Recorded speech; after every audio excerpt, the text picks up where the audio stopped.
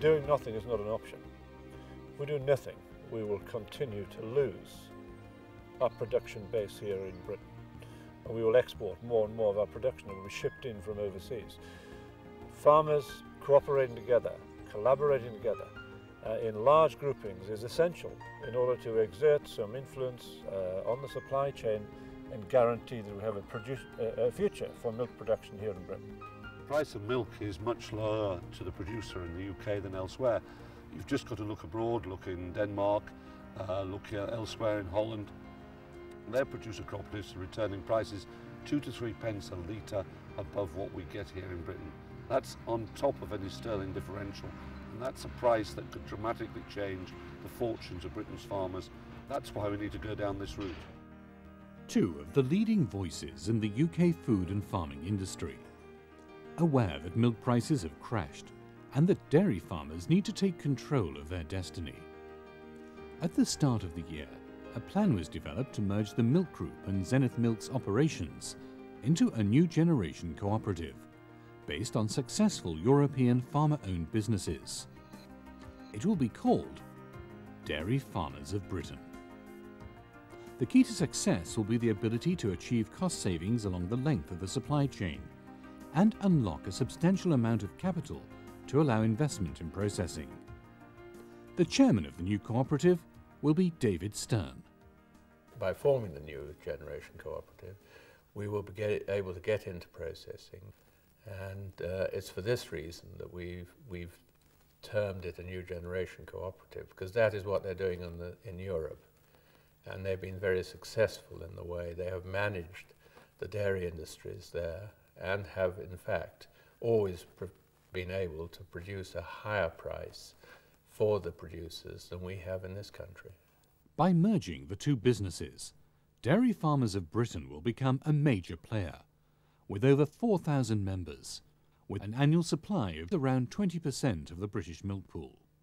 The business blueprint includes a democratic cooperative structure that offers real member involvement and control, an efficient commercial structure with significant cost savings, a major professionally managed milk supply and marketing business focused on meeting customer needs for quality and service, a clear mechanism to enable the business to raise substantial amounts of capital and invest in processing, and a separate processing business that will focus on growth through joint ventures and acquisitions.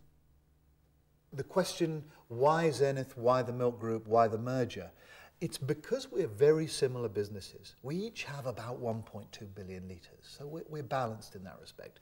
We each have a desire to change and invest into the processing sector, so we're balanced in that. We each understand the importance of the marketplace and the importance of customers and customer relationships. So we were going along parallel tracks, and what we saw is that actually combined together there's a better way of doing it. And immediately bringing these two businesses with overlapping milk fields together creates cost savings, many millions of pounds. Bringing two teams together to sell the milk jointly brings obvious benefits in being able to serve customers and to be able to capture the best markets. Probably the most exciting part about it is for the first time ever we will be in a position to raise substantial amounts of capital whereby we can get into the middle section of our marketplace. If I look at the milk leaving my farm today at perhaps 16 pence a litre, I go in the supermarket and see it on sale at 40 pence a litre. There's a huge slab of income in the middle there that is going in other people's pockets. Ask yourself the question, do you want to carry on with the roller coaster in price you've had for the last few years, or do you want to gain some control over the price and try and stabilise it somewhere? Like me, I'm sure you've invested thousands, if not hundreds of thousands of pounds on your own farm to make it a viable business for the future, for the next 10, 20 years. It seems crazy not to invest further down the line in some sort of processing so we have some control over what happens to our milk over the next few years once it's left the farm gate. The proposal we've got here is a new generation co-op. The co-ops that we've known in the past in this country have been set up on a totally different structure to what this is being set up. We are looking to be masters of our own destiny. We're looking to invest into a future. We're looking beyond the farm gate. We've got to look at the bigger picture. It's no use thinking we can work our way out of this by milking more cows, etc. The co-op gives us a vehicle whereby we can be the processor and the farmer. Within the new cooperative, it's proposed that all members will belong to local groups, each of which elects at least one member to the member council, consisting of around 80 members. The member council elects the directors onto the cooperative board. It's this board that's responsible for the strategic direction of Dairy Farmers of Britain. In order to be successful, Dairy Farmers of Britain is going to use the assets of the co-op to raise capital for investment in processing, and therefore increasing the return to members. From the 1st of July, 0.2 pence per litre will be retained by the business. This will be used for a 13th payment, for general reserves, and the member capital account. This means that the business will be able to build its capital base and borrow funds against it for investments in processing. But the key to unlocking significant capital is the member guarantee. This is common practice for many European dairy co-ops, and has enabled them to move at a faster pace of development than here in the UK. But it's not a demand for upfront cash. Within the DFB proposals, the guarantee has been set at 5 pence per litre, based on the members' previous year's production. For members who would prefer not to sign up to the guarantee, a substitute liability loan is to be provided as an option. This replaces the guarantee agreement with a cash investment of 1.25 pence per litre. The member guarantee, which is a form of contingent liability, is crucial to the new structure because it allows us to borrow money against a guarantee signed by an individual farmer.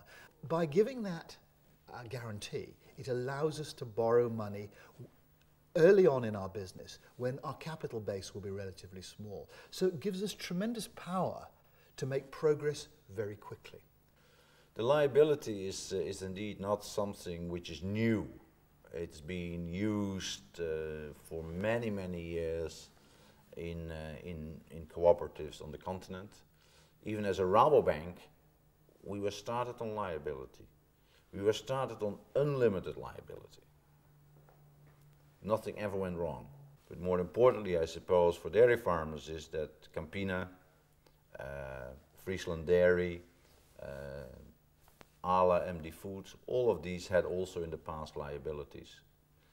Liability as a capitalization instrument. Campina dropped it about 5 years ago because they have enough other capital means now, but they are now a very strong, big cooperative. The potential leverage on the liability is between 0.8 and 1. It's not the same as real capital. But if we look in the case of the joint group, the liability could add up to about £125 million, which would mean that if I can leverage 1, that I can at least take some opportunity in the market to go into an investment of that type of order. The processing business of the new cooperative will run as a separate commercial enterprise called Dairy Farmers of Britain Processing. Initially, it will be made up of the Milk Group subsidiaries and will focus on expansion through joint ventures and acquisitions. The Milk Group currently owns and manages 2 dairy processing units at Neen Valley Foods in Peterborough and Leborn Cheese in Somerset. Both are specialist dairy businesses, which process and manufacture products for the high added value consumer markets. The primary purpose of processing is to add value to milk. That's the most important aspect, and at the end of the day, it is the aim of the new company to add as much value to milk as possible. We have to do this in terms of processing, by developing brands, by developing new products, but also by processing significant quantities so that we can add value onto large volumes of milk and ensure that we get an improved price back to the farmers. Since the announcement in January, the merger and formation of Dairy Farmers of Britain has been governed by an interim board of farmer and non-farmer directors, drawn equally from the Milk Group and Zenith Milk.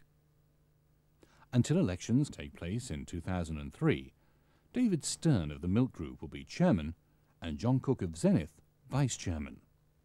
Leading the executive teams, Chris Bird of Zenith will be Chief Executive, and Robert Audas of the Milk Group will be MD of DFB Processing. Both boards urge you to support these steps. I'm asking you to vote in favour of the merger. I realise that many of you may not be able to attend the meetings which are set up to vote, but I do ask you to return the proxies, as we believe it is essential to show that the majority of our members are in favour of this merger, and not just the majority of those that are voting. I think if we're going to be a serious player in the dairy industry in the future, we have to raise capital. It's having capital that gives you the options to go forwards, and any successful business does need those options. And the key about a new generation cooperative is allowing farmers to raise money, put into capital, so we can start the process of processing our milk.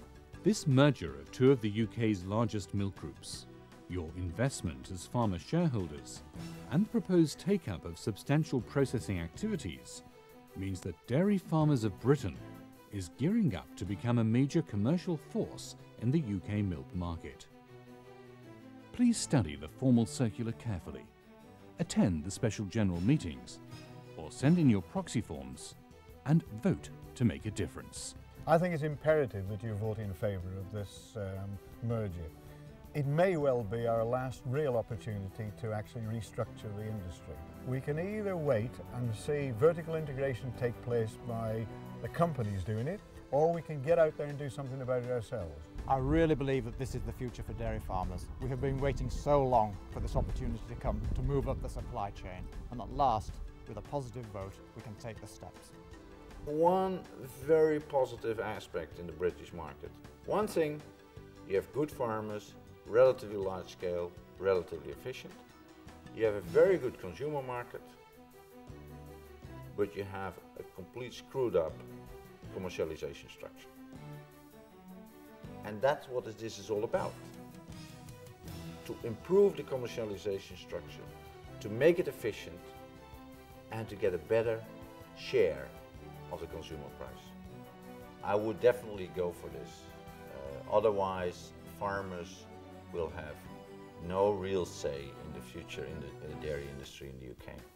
Yes, I think it is the way forward. I don't think we have an option anymore. You know, we've talked about cooperation, collaboration for so many years. It's now crunch time. We've actually got to get on with it. And we've got to get on with it in large, effective groupings, integrated into processing, and really meeting market requirements, demands, being innovative on product development and leading the game. There is no choice. Creation of Dairy Farmers of Britain marks a watershed in the changes that we've seen in the last few years. It creates a substantial building block to give the structure that we need. It starts involvement with processing, and what's more, it will give us the ability to add value in a way that we have not done and pass it back to the producer. Voting yes is a vote for the future and a vote for a better return for Britain's dairy farmers. So if you ask me one simple question, why should our members vote for this? It's quite simple. If we as an industry carry on doing what we're doing, we'll carry on getting what we're getting. And what we're getting is not good enough for dairy farming for this country. So what we're trying to do is something quite different. And yes, that means taking a tough decision. And yes, that means putting money into the business.